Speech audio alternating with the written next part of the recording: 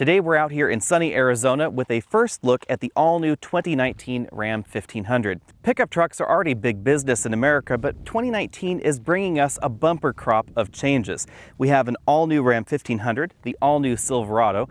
We also expect to see the all-new GMC Sierra. And not to be outdone, Ford should be bringing us a new diesel engine and a hybrid drivetrain under the hood of the F-150 very soon. Depending on how you want to count things, this is either the 5th or the 15th generation of the Ram pickup truck line. That means that for 2019, this is essentially an all-new pickup truck, although the V8 engine is relatively unchanged versus last year. We do, however, get a new transmission, new body, new cab. We get an entirely different frame that is considerably stronger than before. That's what helps give us 20% higher towing and 20% higher payload capacities. We get more legroom on the inside, and we get an all-new e-torque mild hybrid system available under the hood. That'll actually be standard in the 6-cylinder models and optional in the V8s. Up front, we get a new look that is likely going to move onto the other Ram models shortly. We have this chrome grille right here in the center, and then a steel bumper below that in this model is chromed, and then it's sort of an eyebrow here on top of the headlamps. That still gives us this drop fender look that we've come to expect from the Ram brand. There are 3 different headlamps depending on the models that you get. Either LEDs or halogen high beams and low beams will be found here. These headlamps are the first tier of reflector LED headlamps. You'll notice we have an LED light strip for the turn signal and of course LED accent strips as well. At the moment, the 1500 pickup truck will be available with 2 different bed lengths and 2 different cab lengths for the 2019 model year. You'll notice that that leaves out, of course, an 8-foot bed and a regular cab. If you want one of those, you will still be able to buy the previous generation Ram pickup truck in that configuration, because Ram is actually building this pickup truck at the same time that they're building the previous generation. Obviously, the main reason that they're doing that is because it's going to take a while in order to completely move production over to the all-new pickup truck. From the side profile, you'll notice one of the big changes between this and the prior generation, and that's the cab. It has grown over last year. This is about 4 inches longer, giving this one of the largest interior volumes that you'll find in a 4-door pickup truck. The increase in length and the increase in width allow this cab to easily accommodate 6 adults if you choose that particular model. The model we're looking at right here is the 5-seat version. It also allows us to have reclining rear seats. The first thing I noticed back here are these new tail lamp modules, which have amber turn signals in them, one above and one below the blind spot monitoring sensor. This is a nice touch because most pickup trucks in America simply blink a brake light for the turn signal, and that's not my preference. This is a lot clearer what's going on back here. As with the front lamp modules, these are LED modules, and you'll notice we have a continuous steel bumper right down here. That's enabled by having the blind spot monitoring sensor right up here in the tail lamp module. Reducing weight obviously improves acceleration, it decreases your braking distance, and it improves handling. But for a pickup truck, it also helps improve payload and towing ability, because the more weight you remove from the vehicle, the more you can put back in terms of cargo or attach to the back in the form of a trailer. But for 2019, Ram chose not to go all aluminum like we see in the F-150. Now they do give us a few aluminum parts. So we have an aluminum tailgate right back here, and we have an aluminum hood to help cut weight. But the rest of the weight reduction that we see for 2019, about 225 pounds total, comes in the form of high-strength steel.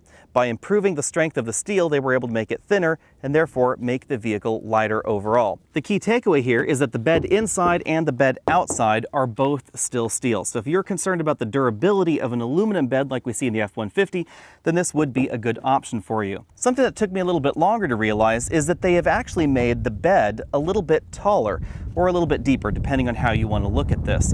The top portion of the bed is actually now in line with the windows in the Ram 1500, whereas before it was a little bit lower. That gives us a little bit more volume inside this cargo area, and interestingly enough, it also helps improve the aerodynamics. When you're watching this video, we'll determine what engines you'll see at dealer lots. Initially, the only engine available will be this 5.7-liter V8 engine. It produces 395 horsepower and 410 pound-feet of torque. It's been tweaked a little bit to expand the operation of the cylinder deactivation system that helps improve highway fuel economy and allows us to operate as a 4-cylinder engine. A little bit later in the 2019 model year, we'll see the V6 engine return. It's a 3.6-liter V6 that produces 305 horsepower and 269 pound-feet of torque.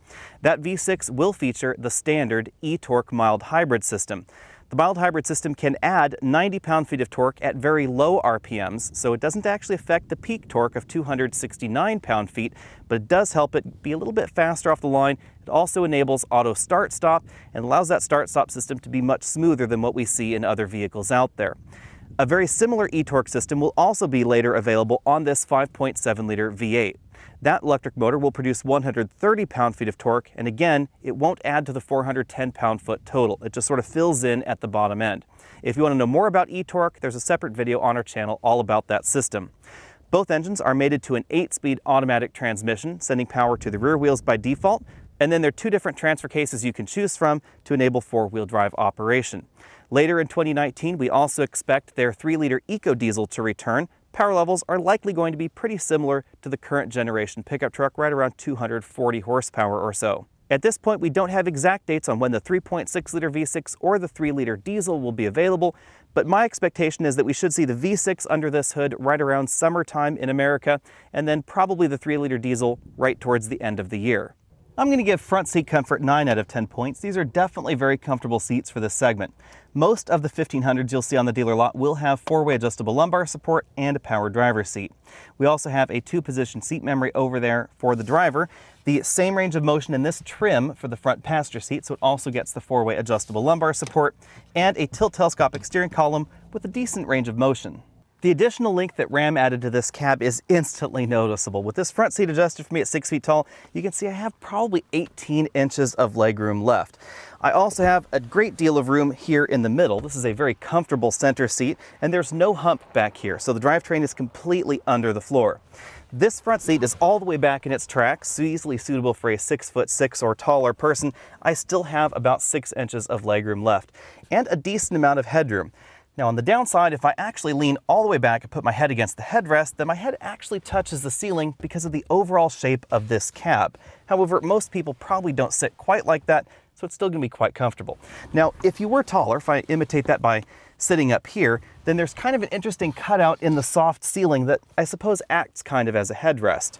One of the changes for this model year are that we now have reclining second row seats, but instead of stealing room for the seats to recline in, the seat bottom cushion actually extends and the whole seat sort of hinges right there to give you that recline while sucking up just a little bit of legroom. However, because legroom is so generous, even in this maximum recline mode, I still have about 2 inches left with this front seat all the way back. If I pull this webbing right here, the center seat folds down to give rear passengers 2 cup holders and an armrest with some additional storage. As before, the rear seats flip up so you can have access to more of that area for storage. And if I walk over here to the other side and open the door and lift this up, you'll notice that I actually have a 22-inch roller bag hiding right there under that rear seat. This seat area is big enough that you can do that and actually still be quite comfortable in the back, although the bag does stick out just a little bit. As a company, FCA really does add a ton of storage in their vehicles, so we find boxes right here on each side. There's actually a little ruler there, which is kind of interesting as well. And these are watertight compartments, so you can actually pull this out and drain it if you want to. For our look at the interior, I have hopped into a top-end limited trim. This interior features a 2-tone sort of dark navy blue and ivory interior. There's a lot of stitching detail going on these seats that you might be able to see there on the camera. It's a little bit difficult to see that right between the perforated sections of those rear seats and the solid sections on the side. Moving to the front row, we have height adjustable shoulder belts for the driver and the front passenger, and 4-way adjustable ratchet style headrests. Taking a closer look at the front doors, we can see more of that real wood trim going on there. It has lines in it. You can see that stitching below, and again, the front and rear doors have a leather coating in this particular trim.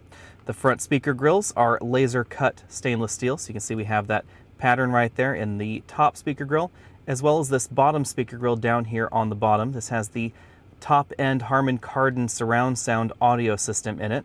The leather wrapping and real wood trim continues on the dashboard, where we find a leather wrapped upper section, although it is worth noting that the portion of the dashboard right here around this outboard air vent is not leather covered, although this lower portion of the dash right here where your knees or hands would interact with the dash is a leather wrapped part. The dashboard features a 2 glove box design, so underneath this wood panel that says limited, we find a small glove compartment, and then we find a slightly larger one below that in the dash. Moving to the center of the dashboard, we find a center channel speaker, a small storage area right there with a 12-volt power port for your radar detector, 2 large air vents, And then this absolutely enormous touchscreen infotainment system. This is optional in the Ram 1500 for 2019. Most models will get an 8-inch screen and base models get a 5-inch screen. Let's take a quick look at the way this system operates. For greater detail, we should have a full video on this system once we can get our hands on one for a week. You'll notice that we have the same row of buttons at the bottom that we've seen in Uconnect for a while. So we have direct access to media, climate control, certain vehicle controls like our heated ventilated seats, steering wheel, the steps on the side of the vehicle, backup camera, surround camera, etc. Uconnect apps, built-in factory navigation, which will go full screen, the surround camera. These buttons are rearrangeable as well, because you'll notice this takes us back over there to the controls section. And then of course, certain settings for the system and for the vehicle. Because of the size of this screen, Ram relocated their button and knob bank that is down here in the other Ram models up to either side of the screen. So we have temperature up, down for the driver and passenger. You'll find the mode buttons, fan buttons, auto control right there, front and rear defogger, etc. on either side of this particular screen. This display features Apple CarPlay and Android Auto integration, and a nice touch is that the Android Auto integration happens right up here at the top part of the screen, so you can interact with your CarPlay or Android Auto interface. To keep things more practical, you can keep your smartphone interface up top and then opt for a different set of things on the bottom. For instance, the comfort controls or climate controls right like that, or you can have the Sirius XM Travel Link or your media interface down there. Of course, right now we're playing off of Apple CarPlay. As with those options on the bottom, the home button and this config button always stay up there. A really nice touch, of course, is this full screen map interface, which does support pinch to zoom, and you can also drag things around if you want to. This software appears to be a little bit different than what we see in the 8-inch screen, and it is very responsive. This is actually a very well done system. Next to the screen, we see the shifter. It's a rotary style shifter, so if I put my foot on the brake, we can toggle over to drive right like that. Counterclockwise to park. This is where we find the controls for the 4-wheel drive system. We are in 4-wheel drive auto. We have 2-wheel drive, 4 high, 4 low, and then a neutral option. If we had the optional electronic locker, it would be located right down here. Below the infotainment screen is where we would find the integrated brake controller if our model had it. This particular model does not, but we do have the full 4-corner air suspension. Below the toggle switches, we find the USB ports. There are actually 4 of them over here in pairs. So you'll see we have them labeled 1 and 2. The smaller one right up top is the new USB-C port. This delivers more power than the more traditional USB port. You'll see that on a lot of Android smartphones and some tablet computers. There's also a little auxiliary input right there between the two. If I zoom out from there, there is a single slot optical disc player right there behind my phone. You can barely see it. And then zooming out from there a little bit more, you'll notice that we have a holder for your cell phone. This also features a wireless charging mat right there behind it. You can see that light blinking because my phone does not support that charging method. And then there are 2 phone slots, so you can have 2 phones parked right there. The cup holders slide forward and backward to allow you to get them out of the way or put them up here where they're a little bit more useful. This is what the key looks like. We have lock and unlock. We have a button to lower the tailgate. We also have a button to lower the suspension, since ours has that air suspension, an auto start stop button, and a panic button right over there. This definitely is put together a little nicer than the keys that we saw in the previous generation Ram. The cup holders are beneath this wood door right here. They're large and can easily accommodate large takeout drinks. And then behind that we have some additional storage. That storage area is also covered with a wooden lid, and this is where we find a smaller compartment and change holders. Between the front seats we have a padded center armrest with more of that stitching going on, limited badging right there. Behind that we can see 2 large cup holders for the rear passengers. There are quite a lot of cup holders in this truck actually. This is a 2-way opening top, so you can see there's one way to open that, and then we can also open this with this smaller section right here. There's a USB charge port here. This car also has quite a large number of USB ports. Apparently you can fit a full-size iPad right here and plug it in, but we have not been able to test that ourselves. Beneath that, we have a very large and deep storage compartment. You could very easily put a gallon of milk under there. And this is what it looks like when that slides backwards and forwards. Of course, under that compartment, we have some more storage up front as well, and a 12-volt power port. The design of the instrument cluster is quite similar to last year's Ram pickup truck. We have a full-color LCD in the middle that gives us a wide variety of different vehicle information, including navigation turn-by-turn directions, fuel economy, extra gauges, that sort of thing.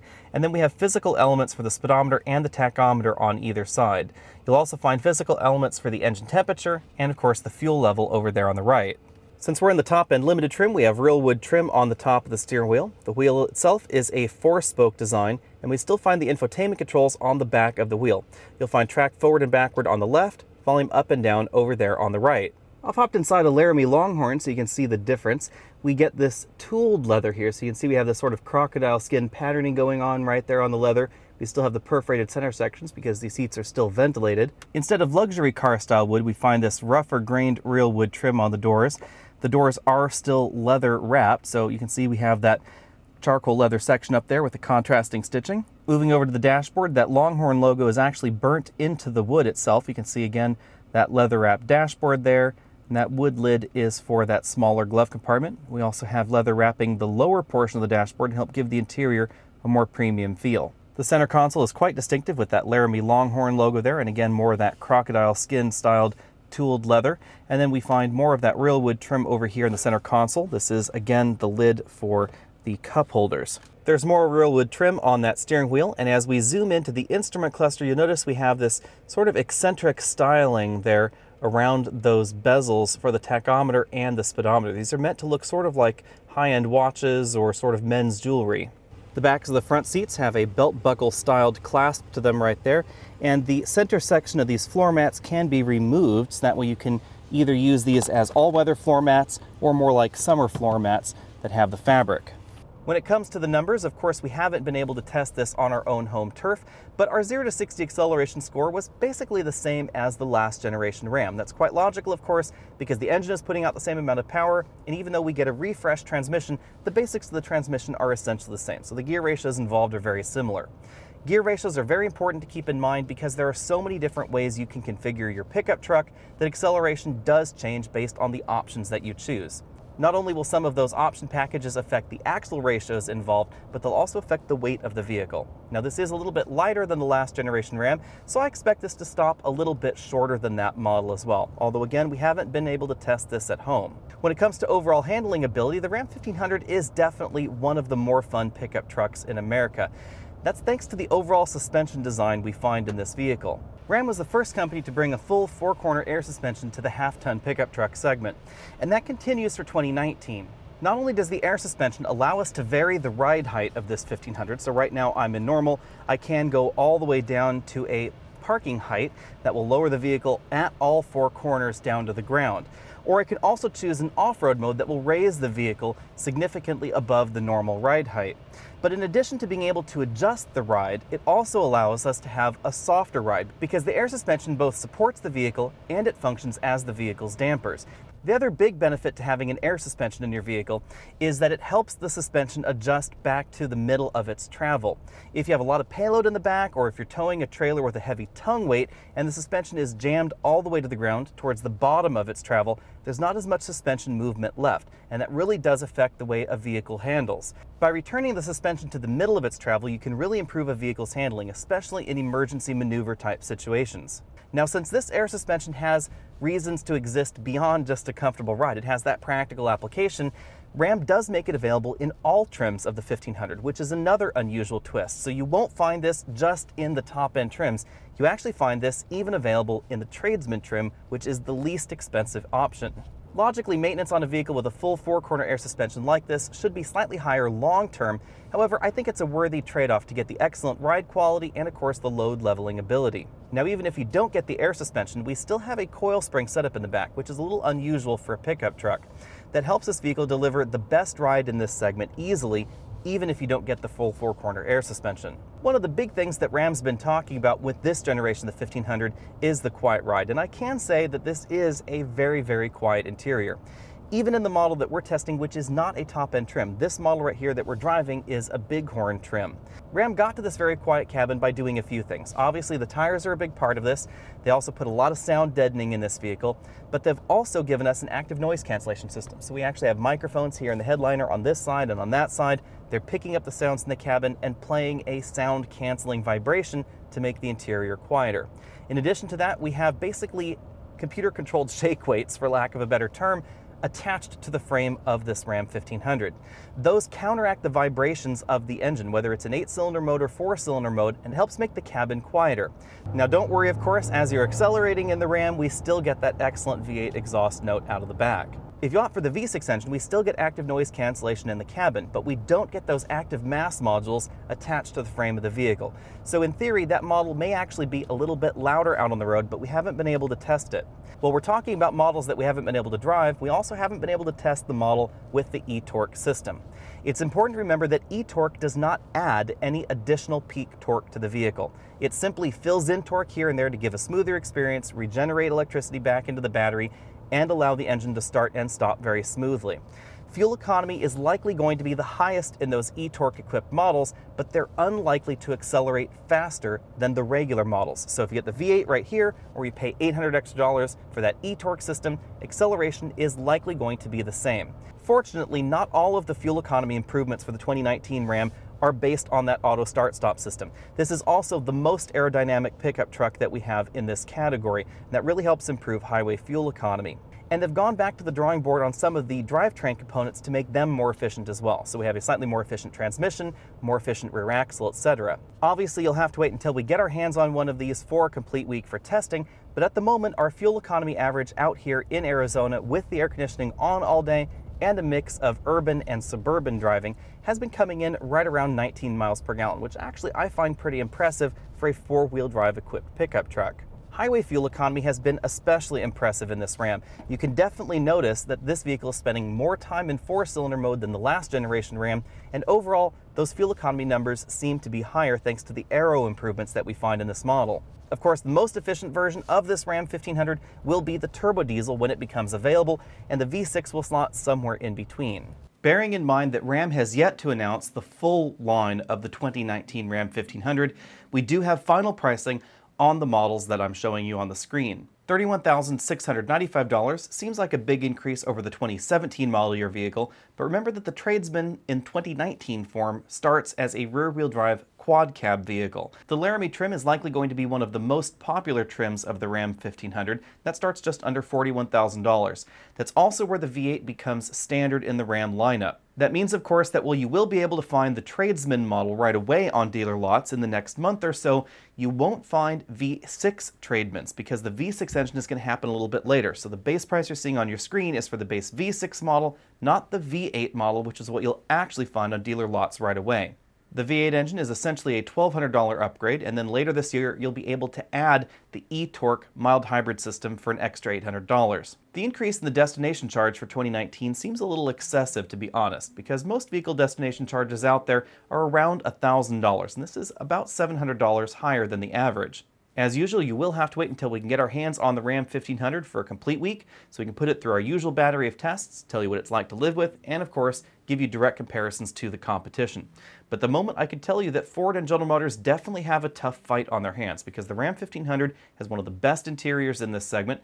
The healthy V8 engine has long been a very reliable companion. It's relatively fuel efficient for a V8 in this segment as well, and the 8-speed ZF automatic transmission really is an excellent towing partner. Payload and towing numbers have gone up for 2019, which is a good thing, and likely will match what we see out of the Chevy Silverado. Will be a little bit less than the Ford F-150, but comparably priced, the tow figures and the payload figures in the Ram should be very competitive to that Ford. It's worth noting that if you don't really feel like buying into some of the latest in fuel-saving technologies like smaller turbocharged engines or General Motors' new Skipfire engine management software, which will allow the engine to turn off up to 7 cylinders at a time, the Ram 1500 really would be the best option for you. Ram has decided to make the e-torque mild hybrid system standard in the 2019 Ram, but it's optional on the V8 engine, so you can get a V8 Ram 1500 with just their cylinder deactivation system, which we have seen for quite some time and has proved very reliable in the 5.7-liter Hemi engine, and of course their 8-speed automatic transmission, which is also tried and true. Outside the Ram, you really have few options if you want to avoid those technologies. You can get a 5-liter V8 in the Ford F-150, but only in limited configurations. You also will find naturally aspirated V8 engines in some of the Japanese competitors, but they don't have the same variety of pickup truck bodies and cabs, etc. that we do see in the Ram, the Silverado, and in the Ford.